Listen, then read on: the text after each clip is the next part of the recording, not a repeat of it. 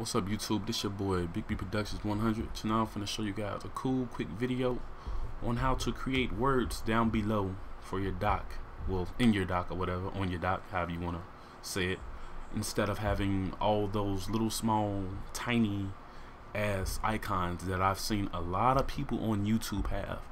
And I've seen some people with maybe 30 or 40 different applications on their doc, and the icons are so small you can barely see it, and you gotta zoom in just to see what it is. So here we go, we have words instead of the icons. And if you like the icons, by all means, I mean, you can still have it. Check it out. There you go. We have the App Store, Safari, and all my web browsers, mail, calendar, all that good stuff. We have Studio. We have different sound kits that I've created, you know, for GarageBand or whatever. We have some of these I've downloaded too, like Nas and Music Loops and all that good stuff. We have some Timbaland down here and Puff Diddy and a whole bunch of other good stuff. We have for the third tab movies. I'm sorry about that. We have iTunes, iMovie, more movies, and a whole bunch of other good stuff. Special effects and photos. We have iPhoto, Plastic Surgery Simulator, which is a cool application, and I will be doing a review on that application sometime this week. We have Photoshop, iSplash, another great application I love. Learning.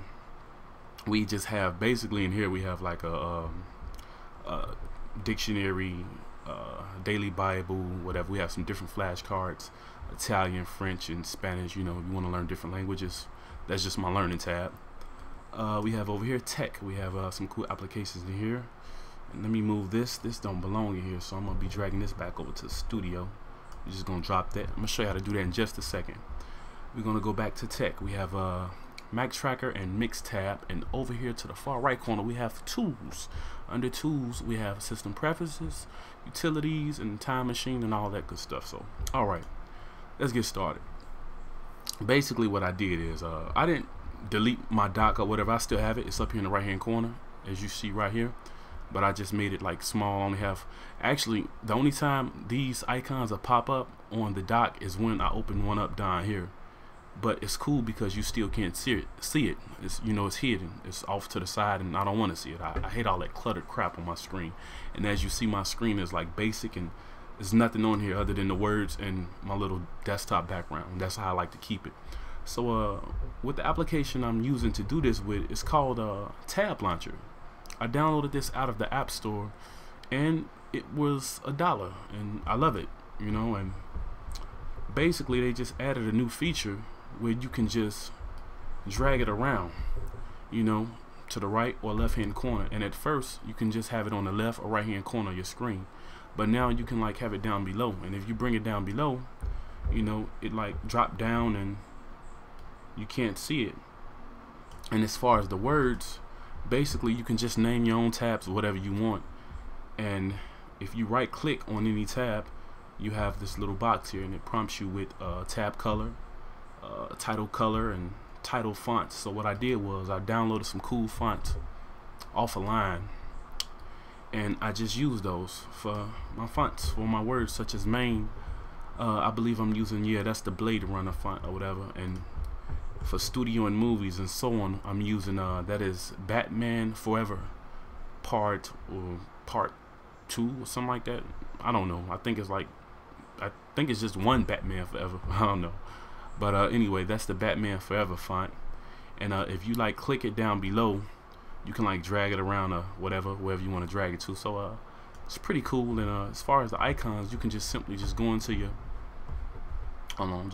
applications folder, whatever, and take any icon you want and just bring it down below and drop it in place. There you go. But we're gonna move that because that's a video game. I haven't created a tab for my games yet, but I probably won't be doing so because I just pretty much use Quick Pick for that. So go to my games page and play my games. But like I was saying, YouTube, that's a pretty cool application, and it's called Tab Launcher. And I'm telling you, go in there and get it. And as far as with the color, like I said, if you right click, you can do the title color or tab color. We're gonna do the tab color. If you click on tab color, you can basically change your tab color to whatever color you want. Green, red, purple. If you kind of sweet or whatever, or you like pink, you can do pink. But we're gonna go back to gonna go to, I guess, yellow. Yeah, we're gonna go to yellow. I like that. That's pretty cool. So you just click on a X symbol and there you go. And as far as your dock, you can just drag that over to the side and have it to fade away when you're not using it, you know, or you can just leave it out however you want to do it. So I just like to have mine to fade away. So I just thought I'd share that with you guys. Therefore, you can just have words at the bottom instead of all those cluttered icons just sitting there on your dock all alone by themselves, so waiting for you to just click it with the mouse. So this your boy Big B Productions 100. Please rate, comment, subscribe. If you want to give me a thumbs up, thumbs down, whatever, I appreciate it. You know what I'm saying? I appreciate the feedback. This your boy Big B Productions 100 again. I'll let you.